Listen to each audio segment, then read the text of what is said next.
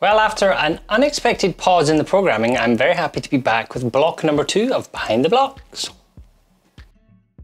So yes, there was an unexpected break in proceedings for this season. I unfortunately got an eye infection that caused my eyes to puff up and swell and turn red, and then I had great difficulties looking at computer screens. It was causing migraines and problems like that. So unfortunately I was not able to work for very long. So sadly this video has been pushed back until I have been in a position where I could actually sew. So enough of that. I'm just glad to be back, and I'm glad to have the second block, which is the Jacob's Ladder in this series. Now this is a really fun block. I first learned to make this block many years ago from a Missouri Star quilt video where Jenny made the quilt in red and white, and I just loved the block. When I was designing this quilt, it was a must for me to include in it. So what you'll start to see in these blocks is that we start to build on skills from other videos. So you might recognize the good old 4-patch, and that's from Behind the Blocks Season 1, the very first video actually, the 4-patch. And then you'll recognize our half square triangle unit here from the previous video to this, block number 1 of Season 2 of Behind the Blocks. So you can see how these two blocks come together and they make this lovely block. So, I mean, it's made up of these two blocks, and that's it. That's all you need to do. So if you've watched both those videos, you already have all the skills that you need to make this block. Now, color-wise, I have kept it simple, 2 colors with my background. You can go mad if you like. I love using solids, which is why we've gone with the solids, but you can pick any colors that you like. Just a quick little tip, when you're getting everything that you need from your cutting instructions, if you are not confident with your half square triangles, I would suggest that you add an extra ½ an inch to your cut squares, and that will give you extra fabric for trimming. If you're quite confident with half square triangles, then this just gives little slithers to trim off. There's not much room in it at all, the way that I have written the instructions for this block. So if you need that extra little bit of space, give yourself ½ inch, maybe ¾ of an inch if you're really not comfortable doing this, and that will give you plenty of space to trim this and size it to the size that we need. Now, if you don't know the cutting instructions for this, then you need to get yourself on the mailing list, and you will find the link in the description below, and that's going to send you the PDF with all the fabric requirements and cutting instructions for all the blocks, and then it's going to send you the video 1 information, the written pattern and the video, and then you'll get all the information for this one. So make sure you sign up for that in the mailing list so you can get all the information that you need. Don't forget, I'll be showing you some example quilts made using this lovely block at the end of this video, so stick around to see those. So grab your fabric, grab your sewing machine, and let's get straight to the construction steps. Oh, and I should mention, right before I turned the camera on to sew this, I spilled tea all over my fabric. So I had to do a very quick hand wash of all the cut pieces in the sink and then dry them with an iron. So you might notice a tiny little tea stain on my block as I'm constructing this, but don't worry, I will wash this and it will be absolutely fine. But yes, you know, these things happen. So you're going to get all the pieces that you need from the pattern: squares, 2 squares in background, 2 squares in color, and then you're going to need your long strip in background and long strip in color, and all the details are in the PDF for the sizes. So you're going to start with your squares, and you're going to get your background square and get a pen. Any pen, it doesn't matter, because this line is going to be cut, so you're not going to see it, so you don't need to worry. I've just used a fine line marker here, and I've marked a line corner to corner, and we're going to sew a ¼ inch on both sides of that line. So you're going to take your fabric and place it right sides together, and do the same for your other one. So you've got these ready to go, and I suggest pinning these. Place a pin well away from where you're going to sew to make your life easy. And then you can also be organized and get prepped for this. So these ones, you just need to line the raw edges up and then pin. So I'm going to be sewing along this edge, so I'm going to put the pin in this way, so that as I'm sewing I can just quickly pull that pin out without having to make too much effort. And then you can pin this all the way along. So I'm going to take this to the sewing machine. On the half square triangle blocks, I'm going to sew a ¼ inch on each side of my drawn line on both of those. And then on the strip unit, I am going to sew a ¼ inch to join these together. I chain pieced everything because it's much more efficient. As I mentioned when we did the half square triangles video, You want to press these before you cut them because that will just help this fabric to relax. You can see it's a little bit puckered. So you don't need to go swirling or anything like that. Just a quick press with your iron down. You can run it along the seam. I'm going to show you two ways. You don't need to use a rotary cutter on a mat because it doesn't matter how accurate you are. So just line up a ruler along your drawn line. If you want to be really accurate, align a 1/4 inch on your ruler with one of the sewn lines and then just cut it into 2 pieces like so. But you don't need to be that accurate. You can just get a pair of scissors. So any way will do. Don't worry about it. It doesn't need to be too accurate because this is going to be your seam allowance. So set your seam first. So dark on top, along the seam. Now, I like to get myself a pair of quilting gloves for this. I feel like it just gives me a little bit extra traction for opening the seam. So just one hand. So you're going to roll this back and using the quilting gloves, just going to push that seam up. I would suggest doing this on a slightly bigger surface. I've just got a small square for the purposes of fitting into the camera frame, but I would normally do this on a longer pressing surface. So just press up and use your fingers to get the seam fully opened. Take your iron, press it into the seam and press down. Now you don't want to be doing any of this because that's going to distort this. We're trying to keep this as straight as possible. Press into the seam.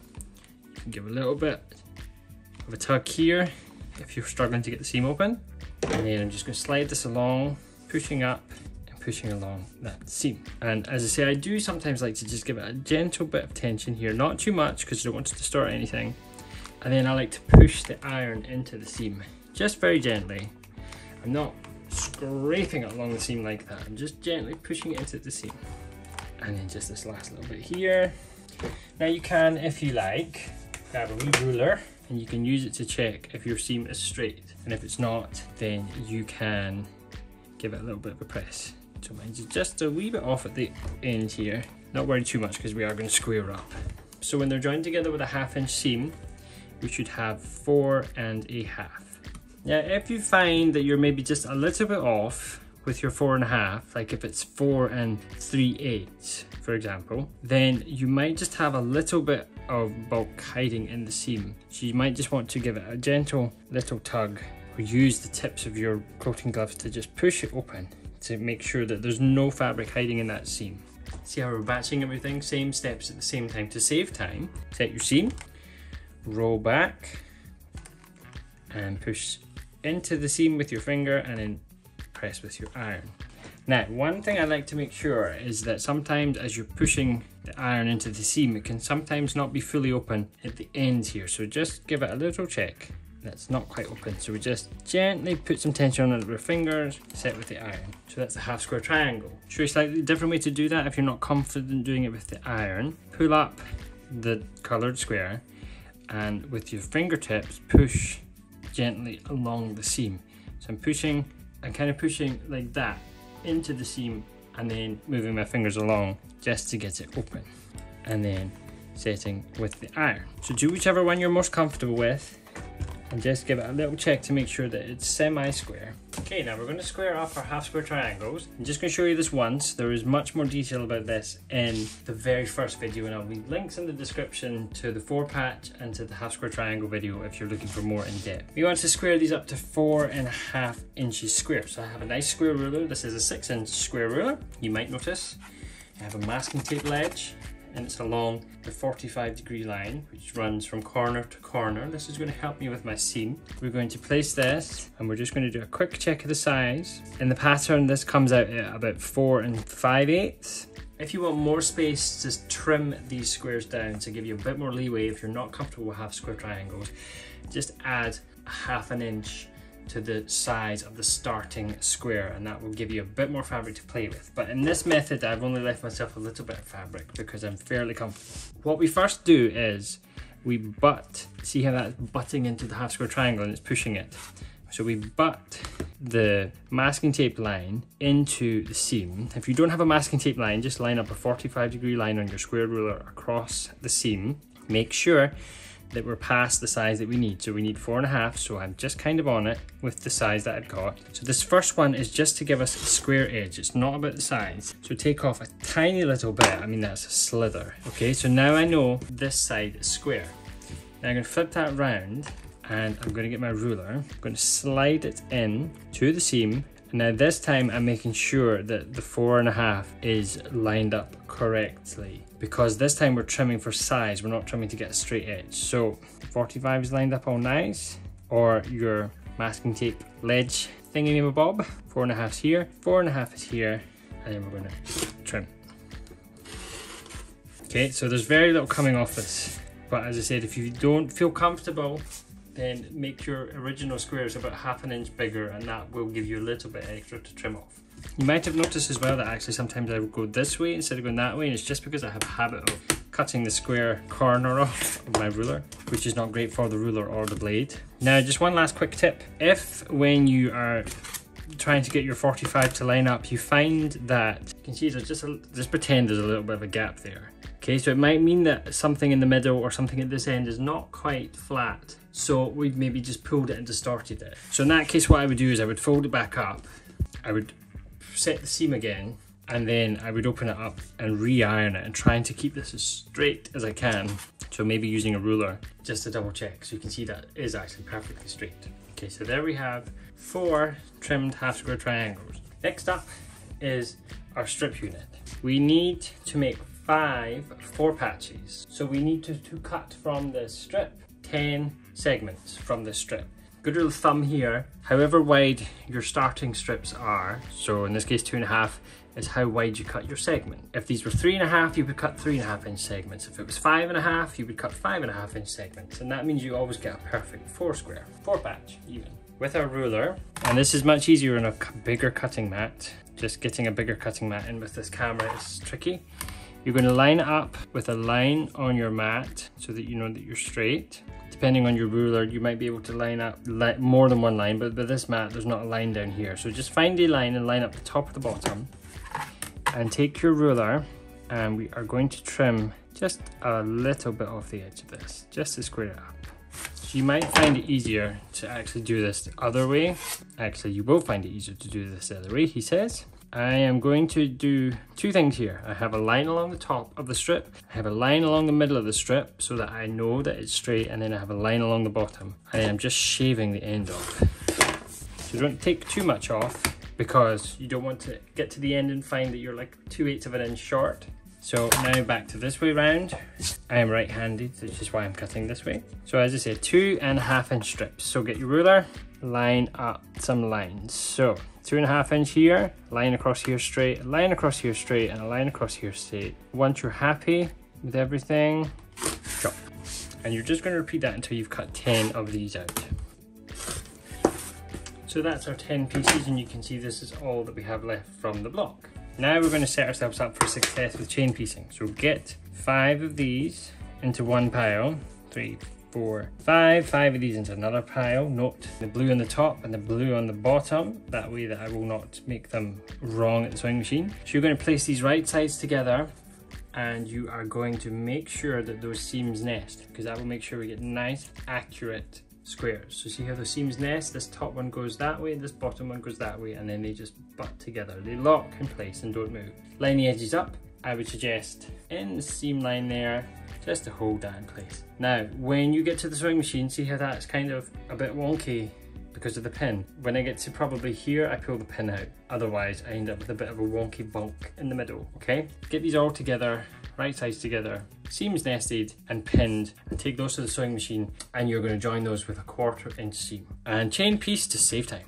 Okay, so here are my sewn 4 patches. We're going to press these by setting the seam first, and then rolling back a little finger into that middle seam, push it apart, and then just gently set your seam and give it a wee gentle press. And there's your 4 patch, okay? A nice crisp middle. Now it's time to lay the block out. So that's how you lay your block out. I'm going to just take this and we're going to join these 2 together, and then we're going to join these together. We're going to press the top row to the right, the middle row to the left, and the bottom row to the right, and that will help our nice sharp points in these corners. Just line everything up, take them to the sewing machine, and join them with a 1/4 inch seam. I forgot to say, you can also just double check that these are the right size. They should be 4.5 inches square. If they're not quite square, you can just take your ruler and give them a little straight edge, but these are all fine. And I'm going to chain piece, so I'm going to join these all together, then I'm going to take these 3 over, and then I'm going to add them on. And I'm going to try and make sure that I've picked that up the right way, because I don't want to sew it the wrong way. So here is our sewn pieces. I always like to just quickly open up to double check that it is actually the right way. There's nothing worse than doing all the beautiful pressing and then you're like, oh, that's the wrong way around. So everything is in the right direction. So we're just going to keep those in order. This is the top one, so we're going to press to the left. The easiest way to do it is flip it over. If you find you've got a little bit of bulk like here, just push the iron onto it and hold it for a second, and that will help it to get to flat. Okay, there we are.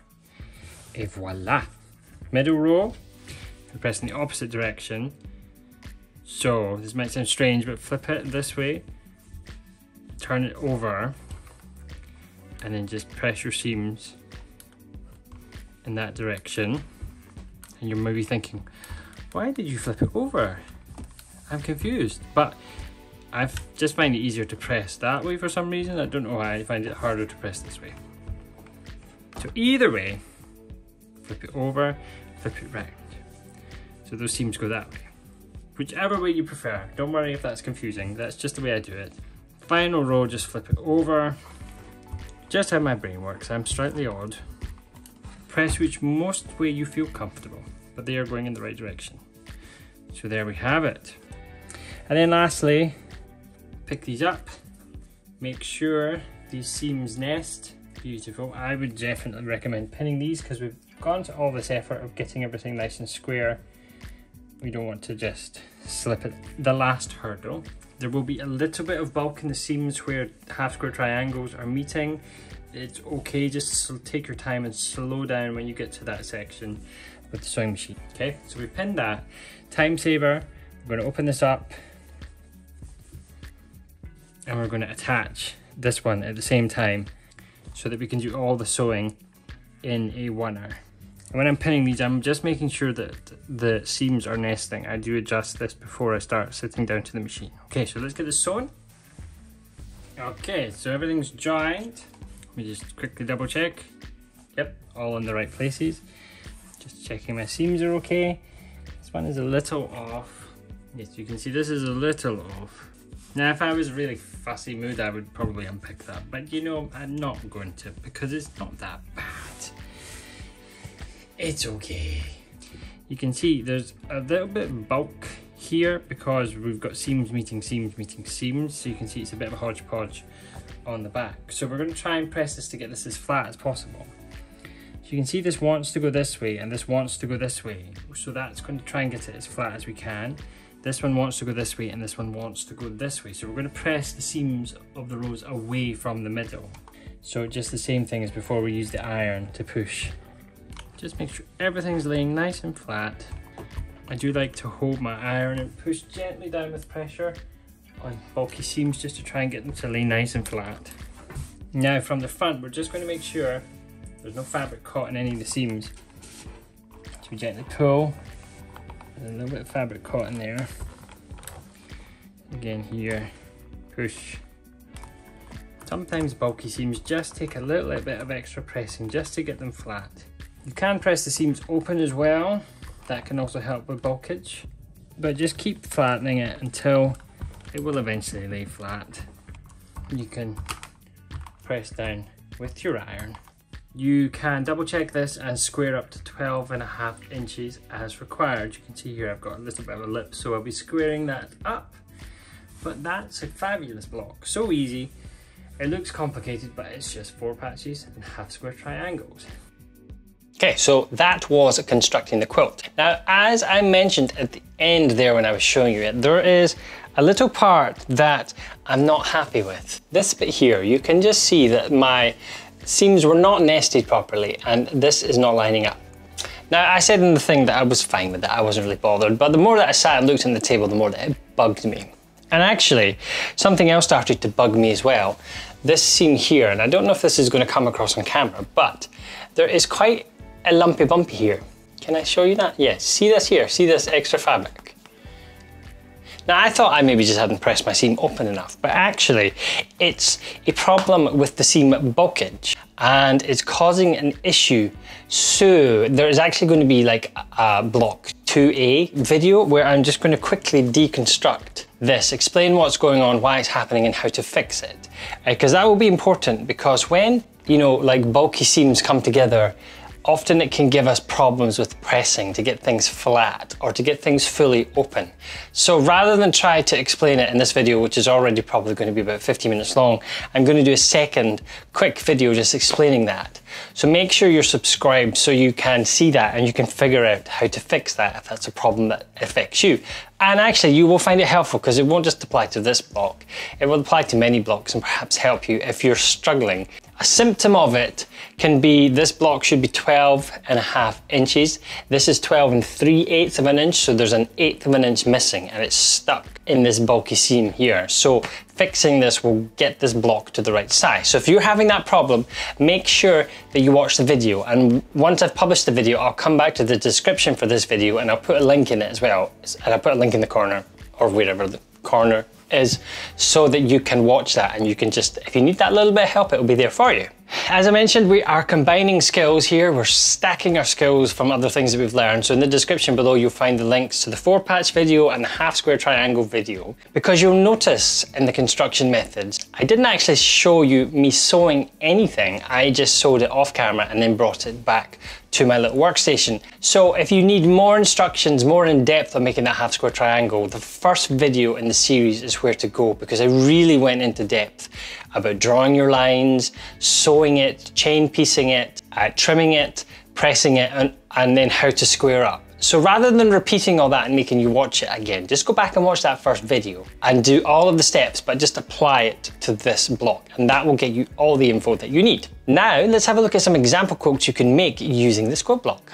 So here we have the first example quilt, and this is a very traditional layout. Now, it gives you the illusion that this is different blocks, but actually this is just the Jacob's ladder, and it's just arranged to create these motifs that you can see. So if you were to split this into 4 quadrants, each quadrant is made up of 4 blocks, and they are arranged so that the 9 patches in the ladder go round the central motif. And this is one of these blocks that I love, because you make the block, it's a fairly simple block, as we've shown, but then you lay it out and you get this wonderful effect that makes it look like you've worked so much harder than you have actually worked. I think this is amazing. Now, when you look at the border, I have put the same background as the blocks on for the first border, and it just makes the design float, and I love what it does in the corners with this. And then of course a nice dark border to frame this. So that's the first quilt, and I showed you this because, as I said, it's a very traditional layout for a Jacob's ladder quilt, but I love that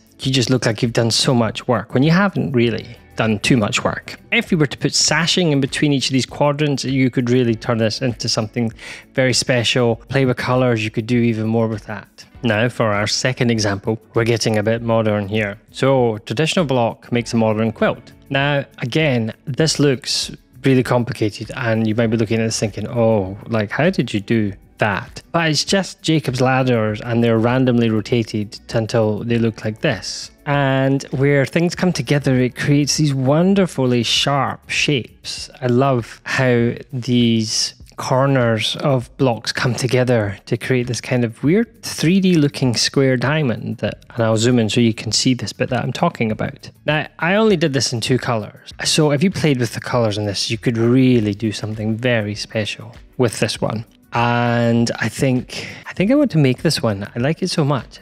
I'm kind of torn between the fact that it feels really busy, but it feels very modern, but it kind of feels, I don't know, it's hard to describe, but I can see like several blocks that are made up of this. And so again, this is another fabulous example of I've worked so hard to make this quilt when actually it's just one block, but it looks like several blocks blocked together to make something really effective. Now again, using the background color as the first border really helps the design to float, and it adds to that feeling of the negative space that runs through this quilt. And you can see, if I zoom in on this section here, you can see like all the background, it creates this negative space which makes these pieces of the block float essentially. So I really like this, and then adding a dark border just frames this very nicely. So another quilt to make. Goodness, by the time we get to the end of this series, my list of quilts is going to be huge. So anyway, those are the example quilts, and by no means is this the end of what you could do. You could do many more things with this quilt block, but those are just two to whet your appetite. So those are some example quilts that you can do.